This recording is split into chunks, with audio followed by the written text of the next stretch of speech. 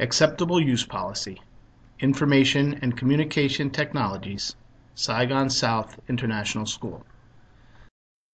Wow, I bet most of you feel like Jonathan when you try to read or listen to the AUP in the handbook.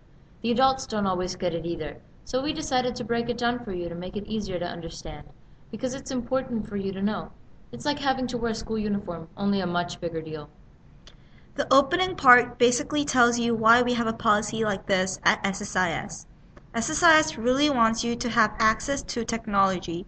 You can learn a lot of great things with and through technology. And you need to be able to connect to the digital world we live in a positive way. But this access is a privilege, and whether you keep that privilege depends on you and how you act.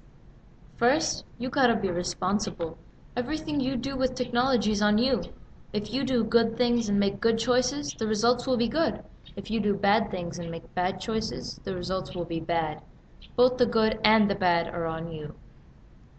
You gotta use your time wisely. Games like Minecraft, listening to music, watching videos, chatting online with friends are all great. But there's a time and a place for those, which may not be in class. You gotta be kind. You know the Esler that says respect for all? That applies to tech use too. Think about what you say and do online and how it might affect other people. Don't break the law. Even though a law might not be enforced in Vietnam, if you're not sure you're doing the right thing, ask someone. I didn't know is just an excuse. Saigon South International School believes that all students should have access to technology when they act in a responsible, efficient, courteous, and legal manner. Now, let's talk about the details. You have to use school accounts like Gmail, Google Drive, Moodle, SSIS blogs, SSIS2, not your Yahoo or personal Gmail accounts, Skype, and Facebook. At SSIS, you have access to a lot of great networks and websites like BrainPop, online textbooks, Scratch, Tumblebooks, Discovery Education.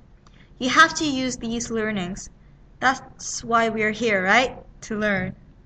Don't be telling other people private info, yours or anyone else's. No full names, not where you live, phone numbers, things like that. At SSIS, we will not put up with bullying. Period.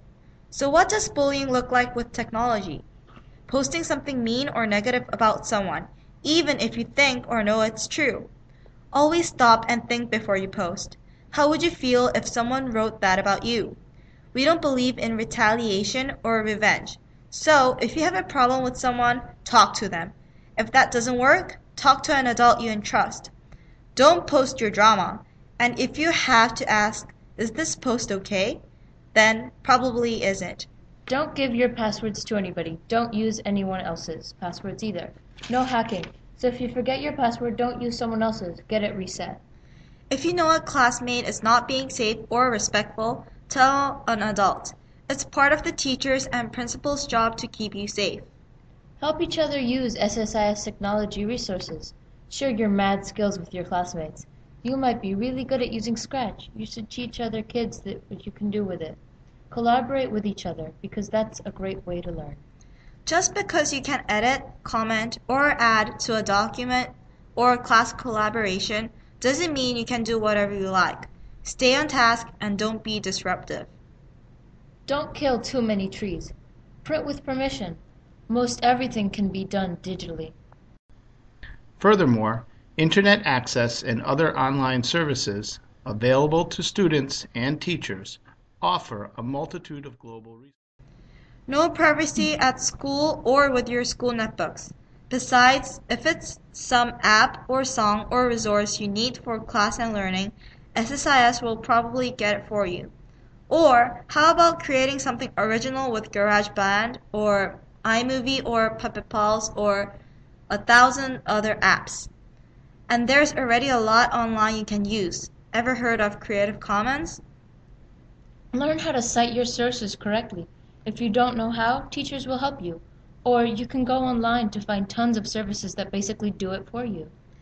Don't plagiarize or copy. Not something you find online in printed materials or another student's work. Give credit. Don't act like it's your hard work, your idea, or your writing if it isn't. Our goal in providing these services is to enhance the educational development of our students. You're a member of the SSIS community. Whether you want to or not, you represent our school. You should be a good citizen. So communicate with kindness and respect. If any post, photo, or whatever online makes you feel uncomfortable or scared or embarrassed, tell an adult. School rules about how to act and how to treat others all apply to digital and online use. Some examples are: don't be rude, don't threaten people, don't discriminate against people, don't harass, hurt, or abuse anyone. Work hard to be a good friend and stand up for what's right. Don't start drama. Don't participate in drama. Don't creep on someone else's drama. Unless you're in drama class, then give an Oscar-worthy performance. Don't pass on spam, junk mail, or those "if you don't send this 10 people in the next hour, you will grow a second head" kind of emails. You can't run a business on campus or through technology at school. The only buying, selling, advertising allowed has to be approved before you do it and has to be for school, not you personally. And finally, there are certain games that are not appropriate at school.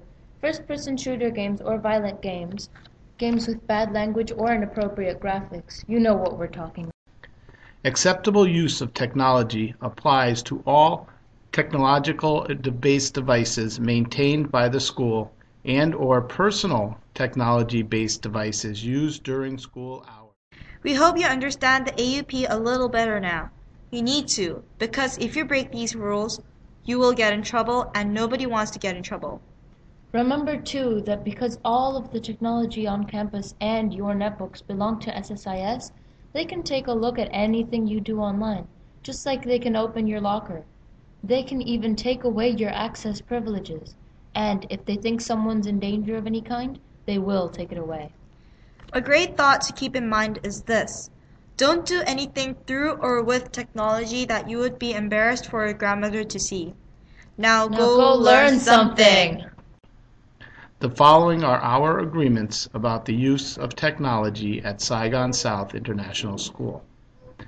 Using the ICT equipment correctly and responsibly is very important.